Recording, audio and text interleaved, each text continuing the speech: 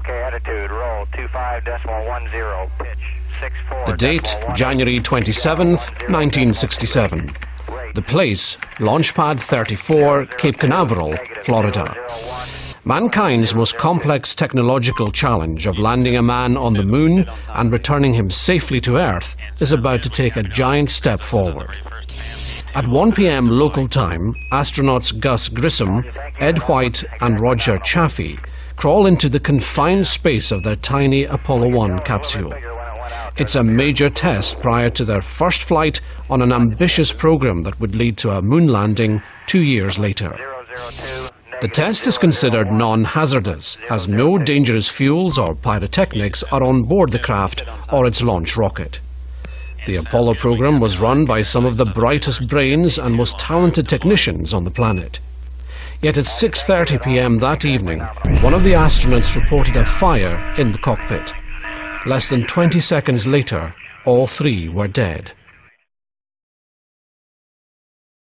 A catalogue of safety failures in procedures, designs and materials were found to be responsible. In the rush for success, the most technically sophisticated organization had lost sight of basic safety. If those who took man to the moon could get it so wrong, might you too be in danger of losing sight of safety in a confined space? It's obvious that the confined space of an astronaut's capsule is a dangerous place. Most confined spaces we encounter on a daily basis are not so obvious. However, yet they can prove equally hazardous. In fact, work in confined and enclosed spaces has a greater likelihood of causing fatalities, severe injuries and illness than any other type of work on board a ship or marine installation. Shockingly, figures show that for every one who dies in a confined space accident, 2 more die trying to rescue them. Recognizing a confined space and the danger it represents is key to ensuring that essential work can be completed safely. A confined space is usually defined as any area that is enclosed or partially enclosed, above or below ground, and where there will be a reasonably foreseeable risk of serious injury from hazardous substances or conditions within the space or nearby. It might have limited openings for entry and exit, and an internal layer that could trap someone working in it. It might have unfavorable natural ventilation, where a lack of oxygen could present a risk of asphyxiation. It could contain toxic gases or dust, perhaps explosive or flammable gases, or even loose powders or liquids that could overcome a worker. A confined space might also present risks of high pressures, chemical exposure, electric shock, noise and vibration, and even slips and falls. Such spaces are usually poorly lit or totally dark, and more often than not have restricted room to move inside them. One thing is certain, a confined space is definitely not designed for continuous occupation. In marine and offshore workplaces, confined spaces can be many and varied. They're not always obvious at first sight. They can range from cargo holds and cargo tanks to ballast tanks and pump and compressor rooms, but can also include boilers, pressure vessels, double bottoms, double hull spaces, oil and fuel tanks, sewage tanks, compressor rooms, coffer dams, void spaces, duct keels, interbarrier spaces, dive chambers, diving bells, chain lockers, and even engine crankcases. No matter the size, the shape, the nature, or the location of a confined space, there are some basic procedures that must be followed by anyone who has to plan or carry out work in such an area. At first sight, these safety procedures may seem straightforward and obvious. So obvious, in fact, that carelessness can easily lead them to be overlooked. The consequences for ignoring them can be catastrophic. A procedural shortcut could lead to serious injury or death. Many workers and their families now wish more care had been taken when, on a normal routine working day, an employee at an oil facility climbed down a ladder into an innocent-looking water tank. But the tank contained a mixture of water and nitrogen, and, starved of oxygen, the worker soon collapsed. Spotting the problem, a co-worker immediately entered the tank in an attempt to rescue his colleague. He then collapsed too. In the few short minutes that followed, 2 further workers climbed into the tank to help the first pair. They too were overcome. Finally, recognizing the problem, a supervisor ordered the tank to be drained, and 2 additional workers then entered it, wearing breathing apparatus and using safety lines. They found 3 of the men unconscious and the 4th barely semi-conscious. All 4 were evacuated. 3 of them were declared dead soon after arriving at a nearby medical facility. What had begun as a routine task ended as a human tragedy. Sadly, it need never have happened.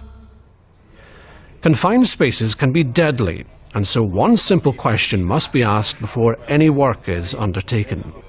Can we do the work in any other way to avoid having to enter them? Unfortunately, there's often no other way to complete an essential task without someone entering the confined space to do the work. That's why meticulous planning and practical procedures are essential. This is no time for gung-ho attitudes and ill-considered guesswork. The first step by those personnel who will be planning, supervising and involved in carrying out the work is to identify the hazards and assess the risks of the task within the confined space and other associated tasks. The risk assessment should consider the following hazards: previous contents, residues, contamination, oxygen deficiency and oxygen enrichment, physical dimensions, cleaning chemicals, sources of ignition, and ingress of substances. The control measures identified through risk assessment will form the basis of the safe system of work. This safe system of work, which may then form the permit to work, should include requirement for supervision, competence for confined space working, communications, testing, monitoring the atmosphere, gas purging, ventilation, removal of residues, isolations from gases, liquids and other flowing materials, isolation from mechanical and electrical equipment, selection and use of suitable equipment, personal protective equipment and respiratory protective equipment, access and egress, fire prevention, lighting, static electricity, limiting working time, emergencies and rescue. A rescue plan is essential as more than half of workers who die in confined spaces are attempting to rescue other workers in difficulty. Those who died in the water tank incident, for example, lost their lives because no formal rescue plan had been agreed. Sadly, that wasn't an isolated incident. When a ship's bosun fell into a slop tank prior to it being ventilated, he was spotted by the chief officer, who immediately climbed down into the tank to help him. Another crewman followed shortly afterwards to assist. Soon all 3 were unconscious inside the tank. Belatedly, another officer wearing breathing apparatus entered the tank and the 3 injured crewmen were lifted free. Tragically, the bosun never recovered consciousness. The cause of the bosun's fall into the tank was never determined. Safety procedures say the open tank should have been protected by a barricade, but it wasn't. The subsequent investigation reported that the chief officer had entered the tank impulsively, ignoring safety rules, and acted emotionally to help his colleague. The crewmen who followed him also acted emotionally rather than logically, it concluded. Understandable though it might be, such actions ignored the rules and risked lives unnecessarily. Once the organized rescue effort got underway, it was conducted successfully and professionally, in accordance with agreed procedures, said the report. But it would never have been necessary if the safety rules and procedures had been followed from the outset. An unplanned rescue could be your last. When all the hazards and risks of the task have been considered and assessed, the permit to work has been raised and authorized, and before work commences, a Toolbox Talk should be conducted to ensure all those involved in the task are fully aware and understanding of these hazards, the risks and all aspects of the safe system of work to control all activities. The Toolbox Talk should also address the roles and responsibilities in the event of an emergency, the rescue plan. A safe system of work, permit to work and provision of task checklists could have prevented an ROV technician being badly burned when he was engulfed by flames while working in a confined space inside a winch drum. His routine task was to remove moisture from a rotary junction box inside the drum. It seemed straightforward, but the method he used could have cost him his life. He opened the junction box cover and sprayed contact cleaner into it. Then, to speed up the moisture drying process, he used a heat gun. The instant he switched on the gun, flammable gases from the contact cleaner ignited. In the flash fire that followed, he suffered burns to his hands, face and legs. He was fortunate that he managed to get to the drum opening and call for help. The technician had ignored all the basic safety procedures. He was working in a confined space with inadequate ventilation and illumination, yet he had entered it with no permit to work and no one else present. There was inadequate supervision and no communication with anyone else. He didn't tell anyone what he was about to do. There was no job safety analysis or toolbox talk conducted before work started, and no adequate control measures. If there had been a suitable risk assessment carried out, he might then at least have identified that the contact cleaner he used was flammable. The subsequent investigation also concluded that another step might have been considered, perhaps mounting the junction box elsewhere so that it could be accessed for maintenance without requiring entry to a confined space. A confined space entry, safe system of work, permit to work should address the requirement for a minimum of 3 personnel roles to be involved in the task. These will be the person going into the confined space, called the entrant, a buddy or safety attendant, and the task supervisor. Among the responsibilities of the task supervisor is ensuring that the work is carried out in an efficient, safe and careful manner, and that all necessary precautions are taken. It's their responsibility to carry out a toolbox talk and to ensure that all personnel involved fully understand the hazards, risks and risk control measures. The supervisor must brief the entrants on the methods of safe access and egress and ensure they have all the necessary personal protective equipment. Meanwhile, the safety attendant should understand and identify the hazards faced by the personnel entering the confined space. It is their responsibility to monitor all activities near to and within the confined space, and to maintain constant visual or voice communication with those entering that space. It's also vital that they are in communication with watch personnel, for example on the bridge or in the control room. The safety attendant should remain at the entry point at all times and be prepared to summon help in an emergency and assist in any rescue. Under no circumstances should the safety attendant enter the confined space themselves or leave their post when there are entrants within the space, unless they are replaced by another competent attendant.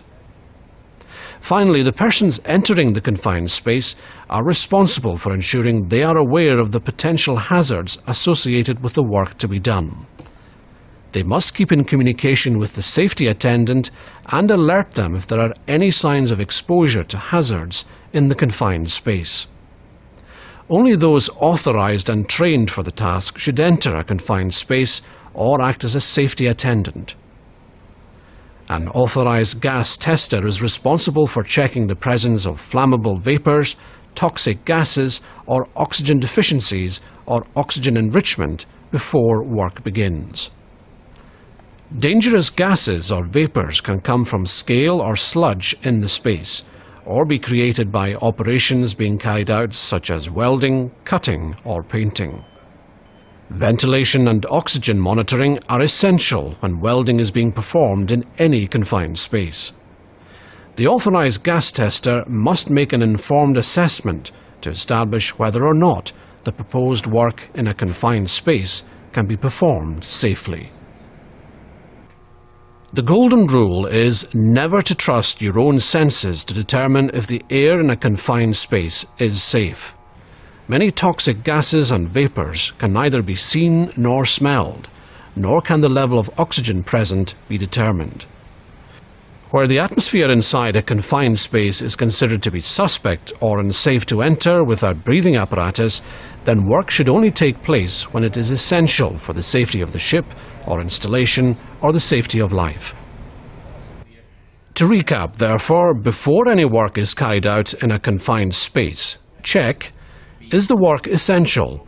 Can it be done in another way? Has a full risk assessment been carried out with all those personnel who are to be involved in the task? A safe system of work been developed, a permit to work raised, authorised and issued, and a toolbox talk conducted where all control measures and roles and responsibilities fully understood? Has a rescue plan been prepared in case of emergency? Has all the required personal protective equipment been issued and checked? When the work is about to begin, has the atmosphere inside the confined space been checked by an authorised gas tester? Are all those who enter the space or act as safety attendants fully trained and authorised? Are all entry and exit routes identified? Is a trained rescue team with breathing apparatus or other personal protective equipment standing by? Confined spaces are dangerous places, especially if safety procedures and risk assessments are ignored. Those responsible for the crew of Apollo 1 didn't conduct a full hazard assessment. They didn't study the capsule's entry and exit procedures. They didn't assess the flammability risk of the oxygen-rich atmosphere in its confined space. No properly equipped rescue team was available nearby, and the crew's personal protective equipment was not sufficient to save their lives. No one foresaw that disaster which took place during a routine, non-hazardous exercise. 3 men lost their lives as a result. In the days before the disaster, the astronauts were worried about standards and about safety. Frustrated at a lack of progress, they resorted to offering prayers that all would go well in space. They never got that far. Sadly, prayers are no substitute for essential confined space safety procedures.